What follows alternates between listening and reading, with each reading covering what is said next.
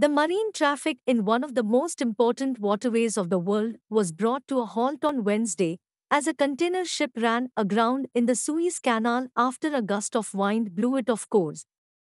All attempts to refloat the 1900-foot-long Evergreen failed after it got stuck, causing a traffic jam of vessels.